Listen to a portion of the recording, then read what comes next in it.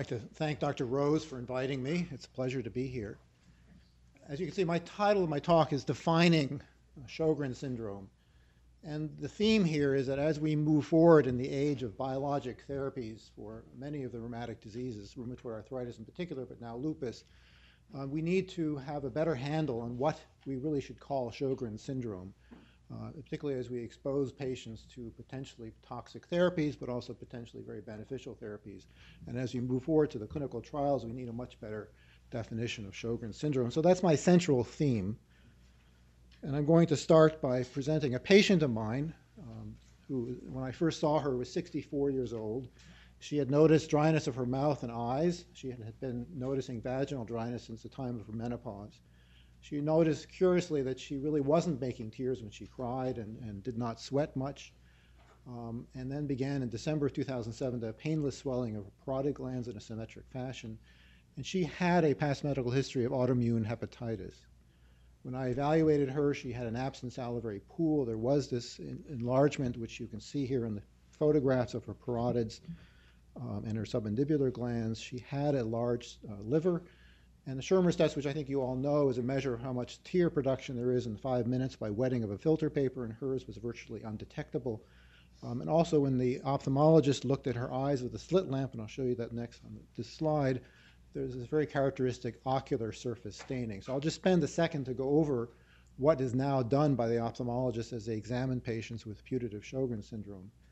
There are two dyes that are now used. Many of you will remember Rose Bengal, but that is very painful to patients with very dry eyes, and so we've switched now to using fluorescein, which stains the epithelial stroma of the cornea and reveals defects, which you can see here, these very punctate defects in the corneal epithelium, which denotes the Sicca component of this disease. And lissamine green is primarily used to stain the conjunctiva, and again, it stains the devitalized epithelial cells, and you can see this again, this punctate lissamine green staining, and the ophthalmologist can grade this as to the number of dots on the temporal and the nasal side of the conjunctiva or in the cornea, and come up with a score above which a certain amount of such dots constitutes a positive test.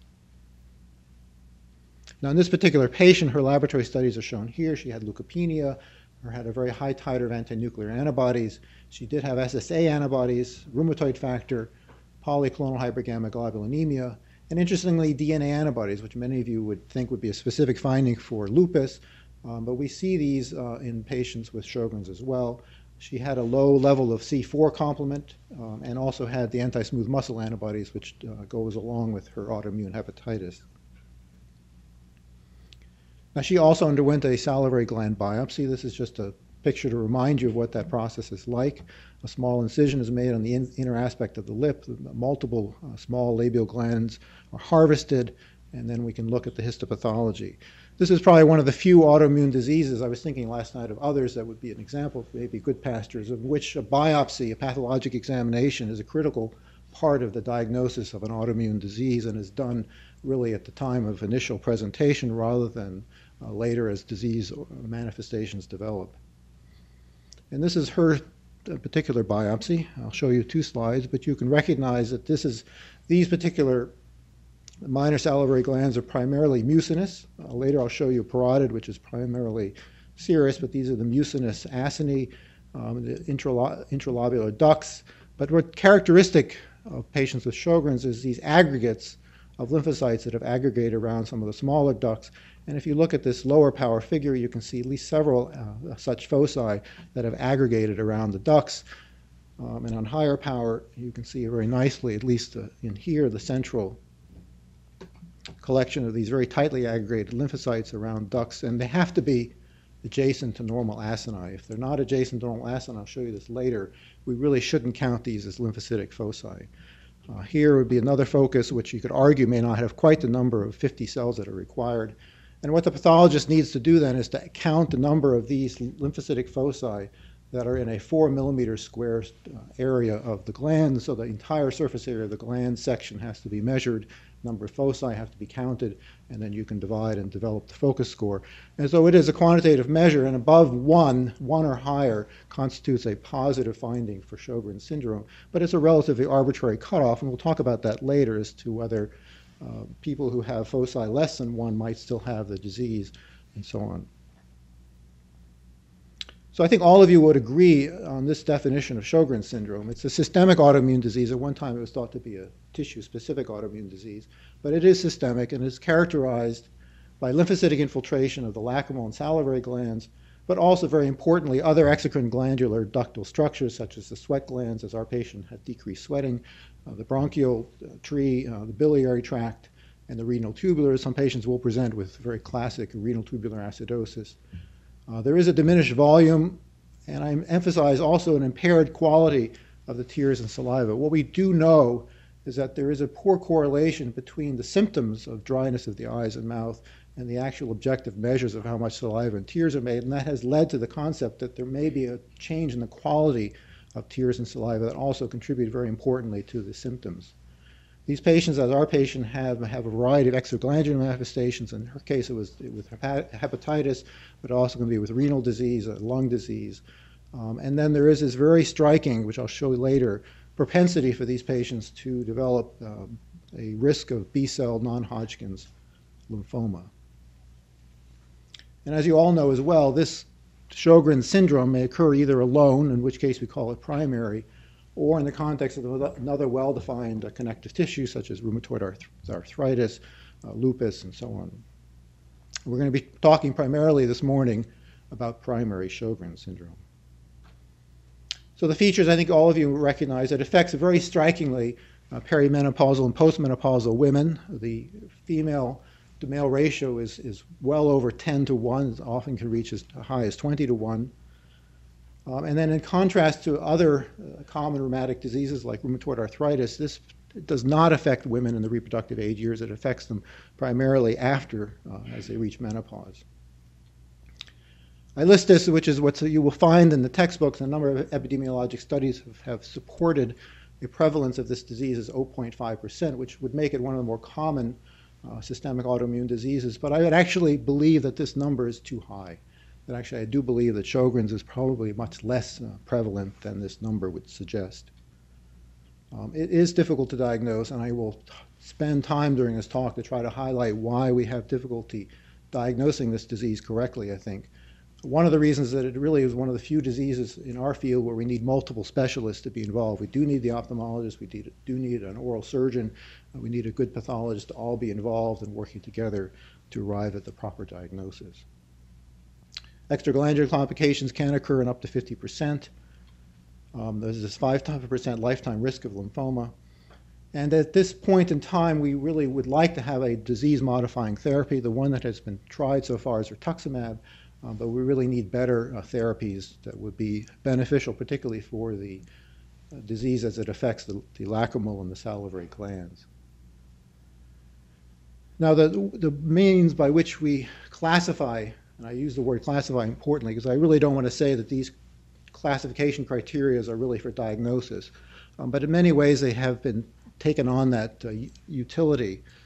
But originally in 1965, there was a seminal review in medicine in which Sjogren syndrome was simply defined as this triad here, of having keratoconjunctivitis sicca defined classically as a low Schirmer's or the ocular staining, xerostomia, which was not further defined as to how that was determined, and an associated connective tissue disease. And if you had 2 out of these 3, you were said to have Sjogren syndrome. And there were then at least 8 or 9 different iterations of different classification criteria from different countries. And the one I show here are the so-called American European criteria that were last formulated in 2002. And as you can see, it's a lot more complicated, but some features remain, which is that there's an ocular component, an oral component, and very importantly, an evidence of an underlying autoimmune disorder. And you can fulfill these criteria for primary Sjogren's by having mandatorily having either SSA or SSB antibodies or a focus score of 1 or higher in the labial gland biopsy. So these are absolutely mandatory that you have one of these 2. But in addition, you need objective evidence of either the dry eyes or the dry mouth. So often in clinical practice, that ends up being the ophthalmologist's determination that the patient has a true dry eye syndrome. And then 50% of these criteria that can be met by the symptoms. So symptoms of dry mouth, symptoms of dry eyes, an objective test to show that the patient has decreased salivary production or decreased tear production, and then mandatorily either the SSA or SSB antibodies or this labial gland biopsy. And I must say, in clinical practice, it is very uncommon for the practicing physician to obtain a lip biopsy. So many cases, it's really determined by the presence of these antibodies plus objective evidence of dry eyes. Now, we were very fortunate in July of 2009 to open here at Johns Hopkins a Jerome L. Green Sjogren Syndrome Center, and this was supported by a very generous philanthropic gift from the Jerome L. Green family, research grants, and also the Bayview Medical Center. And our goals have been to provide patients with suspected or established Sjogren syndrome comprehensive and coordinated evaluation and treatment. And we also have a very important goal of facilitating research of Sjogren syndrome with careful characterization of the disease, collection of biospecimens, and clinical trials. And that's one of the reasons I stand here today to tell you about this and invite collaborations. We are located at the Bayview campus, which is quickly, I hope, becoming an autoimmune disease campus of the Johns Hopkins University. These are the various physicians and staff who are part of our group. Julius Birnbaum is our rheumatologist and neurologist. Thomas Graderbeck, Essen Ackbeck, has been the ophthalmologist. Gene Kim has done most of our lip biopsies. Very importantly, we have Ann Burke as our gynecologist. And Tony Keys has been our research coordinator. Now, I'm going to present data today from two different sources. One of them is from a cohort that I've assembled retrospectively, looking at patients that have been seen in the rheumatology division and in the Sjogren Center between the year 2004 and the current time. And this cohort will include patients who with either suspected or established Sjogren's. And what you'll see here is that by looking through these patients, I've identified 256 who have Sjogren's by these new 2002 criteria. And there have been a wealth of labial gland biopsies done on this cohort, so 545 patients have had a labial gland biopsy, including close to 360 at Hopkins itself. So there's a wealth of material to study. And if you look at how our cohort, the key characteristics of our cohort, and compare them to other large centers where Sjogren syndrome is studied in Athens and Barcelona, you can see many similarities. The average age in all of these centers is in the low 50s. Predominance of women, which has been striking. You can see that the Greeks do lip biopsies on everyone in their cohort, whereas we've only done them on 121 of these patients. Anti-nuclear antibodies are very common, but what's very important here is the frequency of SSA antibodies. So in my cohort, at the Sjogren Center, I have 80% of the patients with Sjogren's having SSA antibodies, but very strikingly, in the Greek cohort, only 37% have SSA antibodies. And that's a striking figure, which implies that as many as 60% of Sjogren's syndrome defined, these are primary Sjogren's patients defined by the 2002 criteria, are actually seronegative for SSA and SSB, implying that the only way to make the diagnosis in those patients would be with a lip biopsy. And then you can see as well the other characteristic features, and I'll show you in a minute, that these things often cluster. So there's also rheumatoid factor, hypergammaglobulinemia, monoclonal proteins, low complements, and leukopenia. And as I showed you with the original patient I presented, some of these other autoantibodies can be seen, not frequently, but double-stranded DNA, centromere, ribonuclear protein antibodies, and CCP antibodies are also seen, not commonly, but in this cohort. So it just illustrates that these are not necessarily specific antibodies for their specific rheumatic disease. Now, as I mentioned, there is this interesting clustering of serologic abnormalities. So if you look at this retrospective cohort, these are proportional Venn diagrams that look at, in this case, SSA antibodies, SSB antibodies in this circle, and rheumatoid factor in this circle. And what you can see, of course, is that SSA antibodies in this cohort with patients with primary Sjogren's, those who have it, about 50% will have SSA alone, 50% will have SSA plus SSB, but then rheumatoid factor travels very closely with the presence of SSA antibodies. Very few people have rheumatoid factor alone without SSA antibodies in this particular cohort. And if you do another proportional Venn diagram looking at now people who have either SSA or SSB in this red circle, SSA, SSB plus rheumatoid factor, and then finally SSA plus hypergammaglobulinemia plus rheumatoid factor, they're incredibly concentric, implying that these serologic abnormalities travel together in Sjogren's syndrome.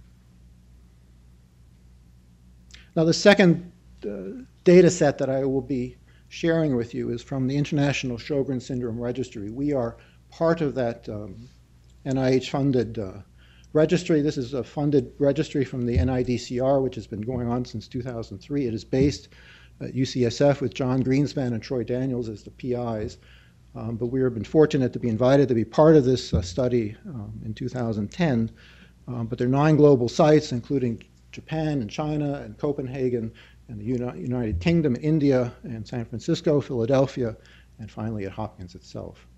And the goal of this registry is to collect, store, and disseminate uniform clinical data and biospecimens for future studies of Sjogren syndrome. And so I actually invite you to look at this website, and you can actually apply at this time for tissue specimens and a limited data set to use in your experiments. So this is entirely the concept. This is owned by the government, and that means it's owned by you as well.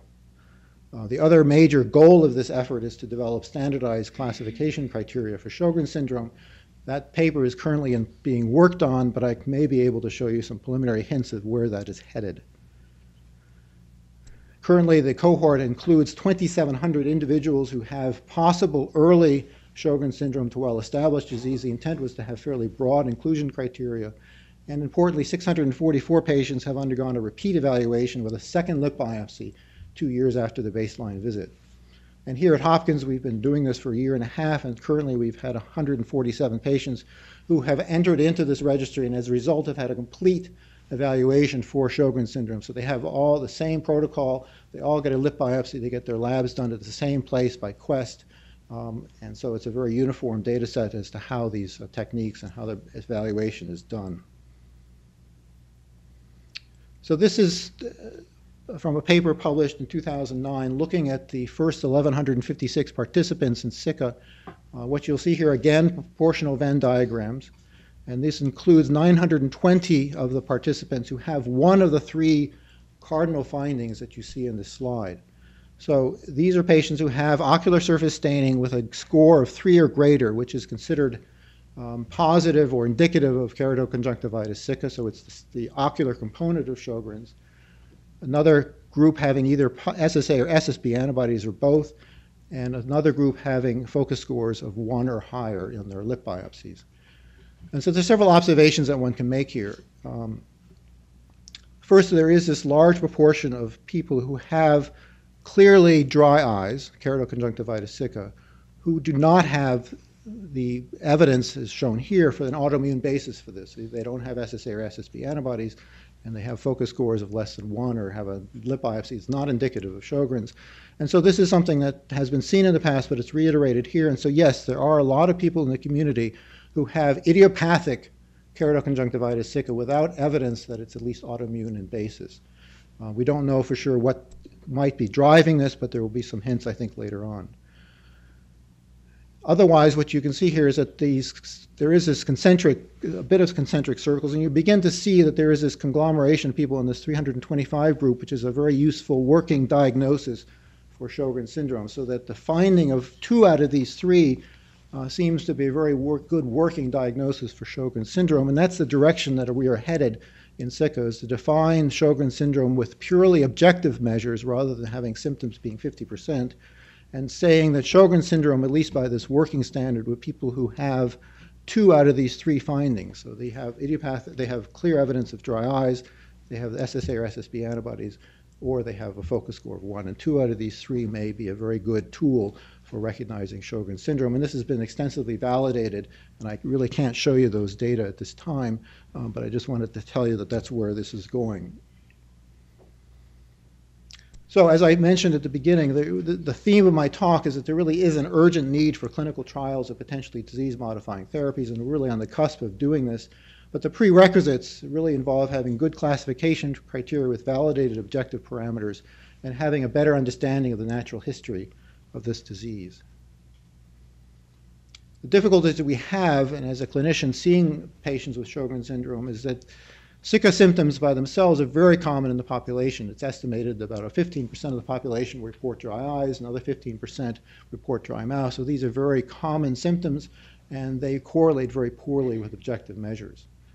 The other problem is that autoantibodies in Sjogren syndrome lack sensitivity, so that if 60% of patients can be SSA negative in Greece, that implies that the antibodies really lack sensitivity and they lack specificity. As you know, SSA and SSB are seen in lupus and other rheumatic diseases. And the other problem is that the modern ELISA and other autoantibody assay techniques have a high false positive rate, so that you may just find people who have these antibodies who really don't have an underlying autoimmune disease. And the other theme is that the labial gland histopathology is frequently misinterpreted. I'll show you in a minute why that is, but it requires both this quantitative and a qualitative assessment. So just to reiterate on the symptoms, dry mouth and dry eyes constitute 50% of these requisite criteria, but in the SICA cohort it's been found that there's really been no association between the report of dryness of the mouth or the eyes with SSA or SSB antibodies, with the labial gland focus score more than 1, or with the ocular surface staining. So symptoms have really not been very helpful in the diagnosis of Sjogren's. In the population at large, dry mouth most frequently arises, particularly in the elderly population, as a drug effect, and dry eyes most commonly actually result from eyelid disease. Meibomian gland dysfunction stands out as probably the leading cause of dry eyes, where the oils that keep the tear film intact and prevent it from being evaporated are impaired, and there's more rapid evaporation of the tear film. In terms of the serologic markers of primary Sjogren's syndrome, in my cohorts, as both in the retrospective cohort and the SICA cohort, I found that 80 to 83% of the patients had SSA or SSB antibodies. And as you can see, that's not necessarily true in other cohorts.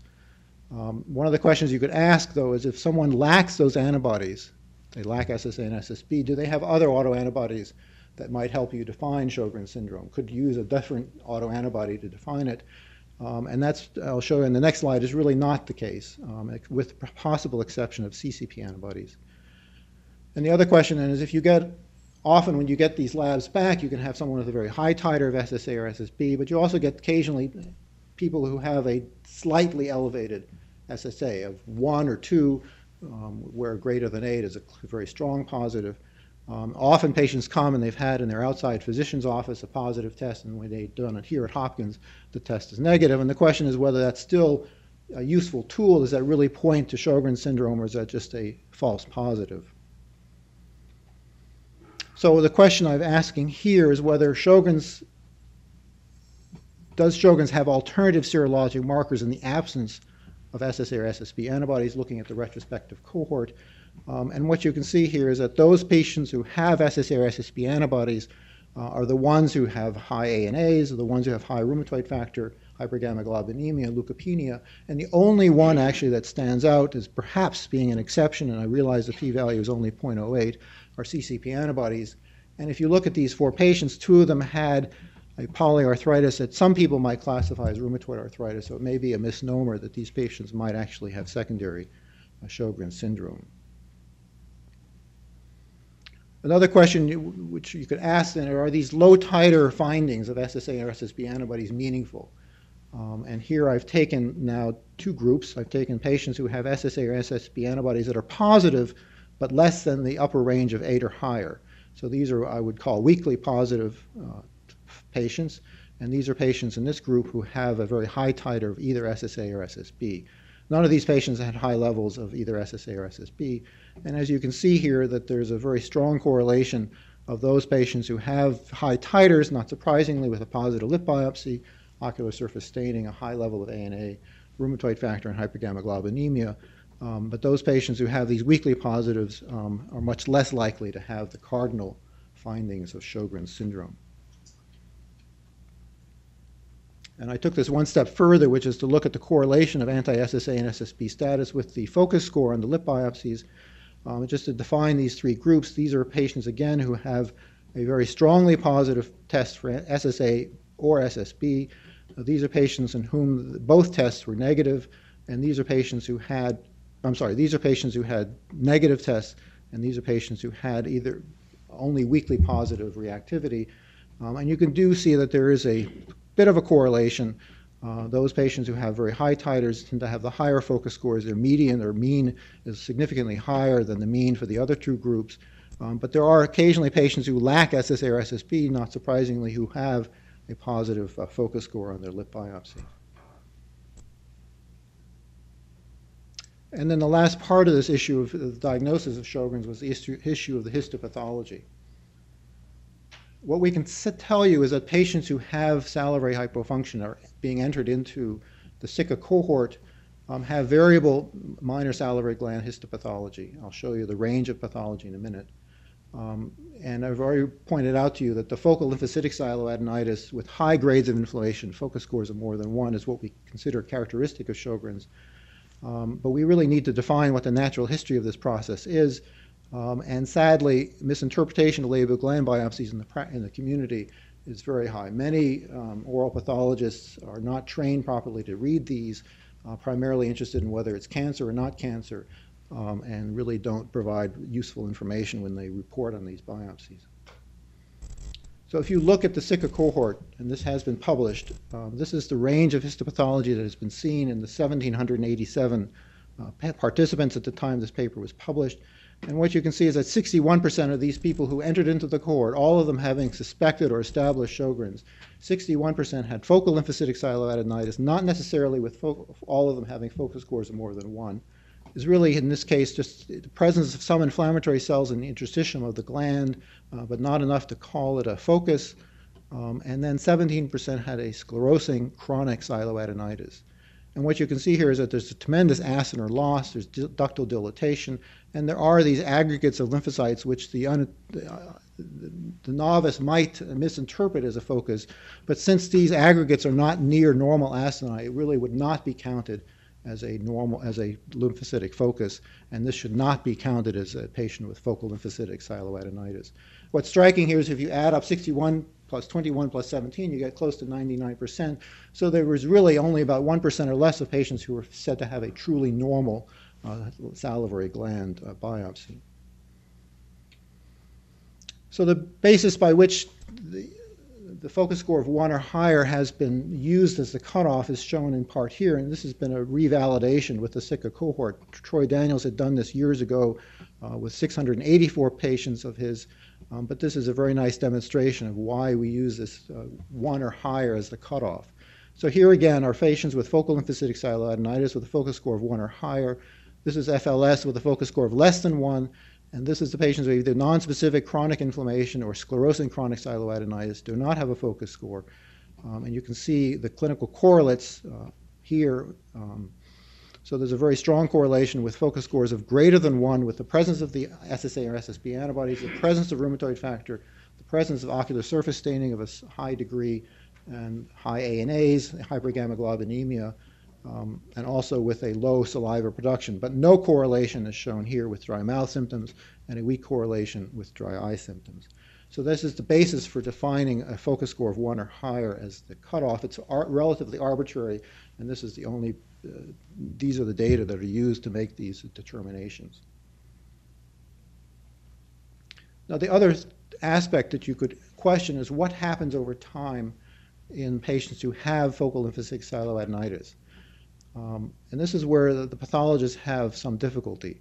So here's a patient who has confluence of the lymphocytes in their gland, someone with Sjogren syndrome, but this is, you can see that the parenchymal tissue, the acinar tissue, has been replaced by confluent lymphocytes. The foci have become very confluent, and this is one example. But the other question is whether we should classify this patient as having a late stage of Sjogren syndrome, where there is really tremendous acinar loss, a lot of ductal dilatation, fatty replacement, and no lymphocytes to be seen. And there is a pathologist here at Hopkins who has all along argued that these patients might have had Sjogren's, and now it's, quote, burned out. So the latter patient here is really an example of sclerosing chronic sialoadenitis, and what this particular example demonstrates to you is that you can have the characteristic features of sclerosing chronic sialoadenitis right next to another gland that is entirely normal, pointing out that this may be a process that might arise from ductal obstruction rather than from some immunologic process. And again, here you see these lymphocytes which are not present next to normal acini and really do not count as a focus. Does this process progress? One of the questions that was addressed in the SICA cohort is to see to what extent focus scores change over time. His was a patient of mine who had 2 lip biopsies 5 years apart. And as you can see grossly, just looking at the slides here in this room, that there really hasn't been much change in a 5-year period of time. And interestingly, her symptoms haven't changed either.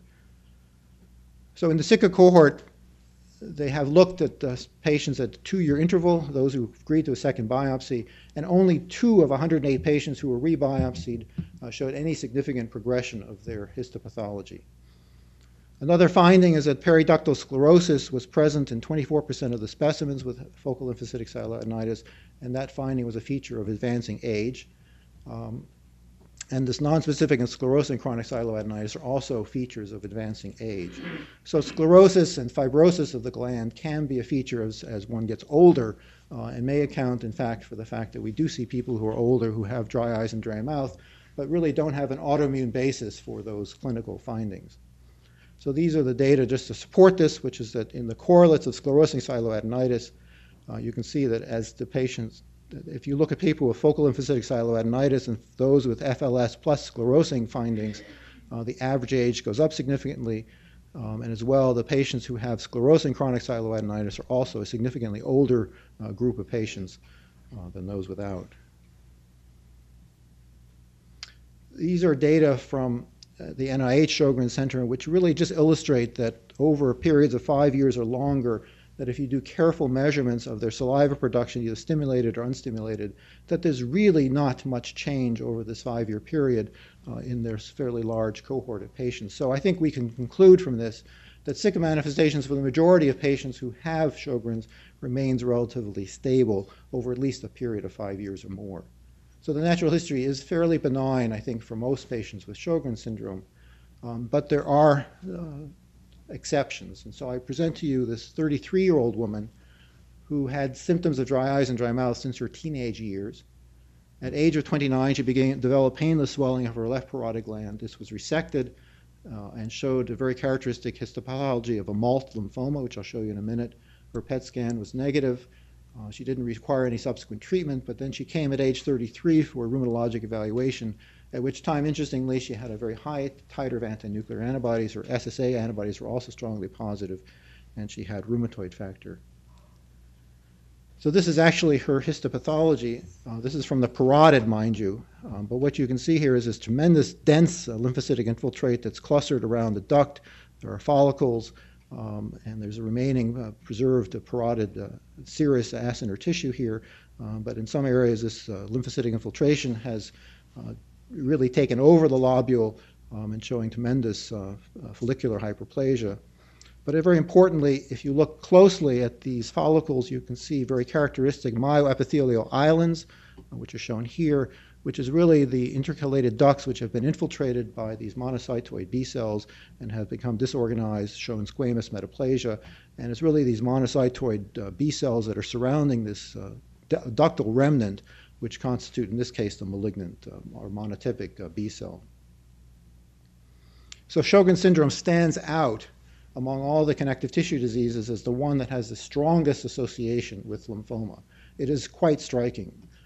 These are data from the Sears registry, but you can look at psoriasis, ulcerative colitis, Crohn's disease, celiac disease, lupus, multiple sclerosis, and finally Sjogren's, and you can see the 30-fold increased risk that these patients have to develop a lymphoma, most of them being marginal zone low-grade lymphomas, but also some having diffuse large B-cell lymphoma as well. And this particular slide just illustrates the 10 patients who are in our retrospective cohort, constituting about 4% of the total, who have lymphoma.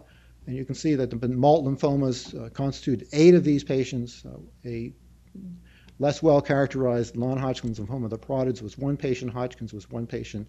And fortunately, these patients have done well.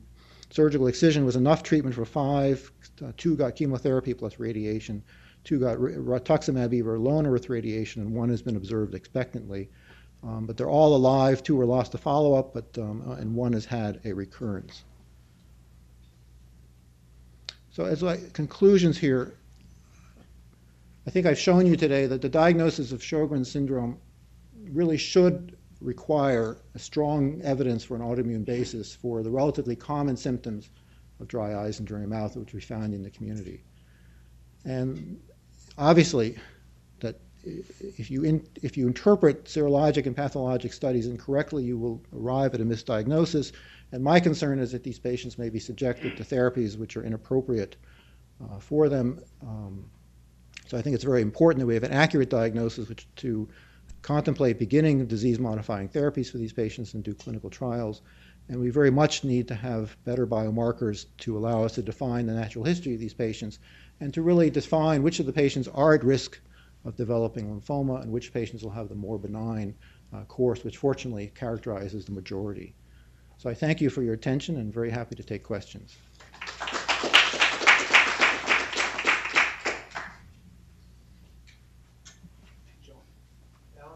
Yes. The question probably combines both the two presentations for this morning. Your slide showing the lymphocyte infiltrate were very interesting. Many, many years ago, we did a collaborative study with Harry Masopoulos and Barbara Dietrich, demonstrating that the ducted cells express HLA class 2, HLA-DR molecules on their surface. I'm wondering if we might have been missing also some dendritic cells that could have gone into that number. Well, as you know, Harry Masopoulos continues to study this avidly, and has made his view is that this is an autoimmune epitheliitis, and yes, they do express the ductal epithelial cells do express HLA-DR. Dendritic cells do play an important role, and they've been characterized in these infiltrates as well. So I think you're absolutely right that that's a very important part of this immunopathology. Yes. You mentioned rituximab. Is that not disease modifying at all, or is that ongoing? I think that's an ongoing question. So first of all, they have only been done for short periods. The few trials that have been done have demonstrated if you carefully select patients in advance to have some preserved salivary function, that you can demonstrate improvement in their salivary flow at the 6-month time point. But the real question then is, do you have to sustain the rituximab therapy in these patients, or do you get a lasting effect? So the point is well taken. Maybe I should be looser in my definition, but I think at this point we don't have a robust therapy that has demonstrated lasting effect. Yes, Dr. Drax. Do they not respond to other treatments? For example, I'm sure that you have seen on television the advertisement for dry eyes treated with cyclosporin. Does cyclosporin systemically help these people? And what about the ones who have the rheumatoid features? Do they respond to the usual rheumatoid treatments? Those are very good questions. So the topical cyclosporin probably does not affect the lacrimal gland, but it affects the ocular surface where there can be inflammation, which contributes to the dry eye syndrome. Systemic cyclosporin has not been a success in Sjogren syndrome. If you take people who have rheumatoid arthritis, yes, some of them have received rituximab, and then fortunately their Sjogren's may improve modestly. Classically, that would be a patient with fairly advanced rheumatoid arthritis who develops Sjogren's. But I've also encountered, as I hinted at an earlier slide, that some of these patients with rheumatoid arthritis can develop after the Sjogren's, and gives us more justification to use rituximab, and there may be some benefit. So yes, I'm hoping that some of those therapies will provide two purposes. All right, no, later.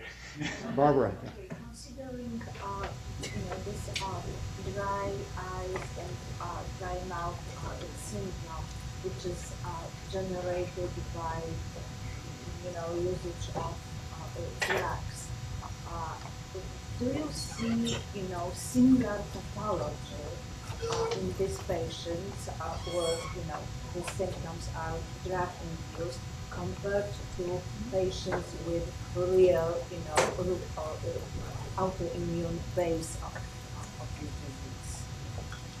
That's a very important question. So I think that we have the opportunity to look at that because in the Sika cohort, there's been a careful delineation of what medications people have been on, and obviously have the focus scores. I think what you will find is that with people's advancing age, they will get more sclerosis of the gland, loss of acini, which is not necessarily an autoimmune process. What I find interesting, and Dr. Shikova may be able to say something about this, is that some of the animal models You can have a viral infection that will wipe out the gland, and that can be a model of Sjogren syndrome, but you wonder if, in fact, some of this destruction of the gland could be a viral infection that has come and gone and left in its wake a destroyed gland, someone with very dry eyes and dry mouth. We haven't had examples of that in man, but apparently it can be seen in animal models. I don't know if you want to comment.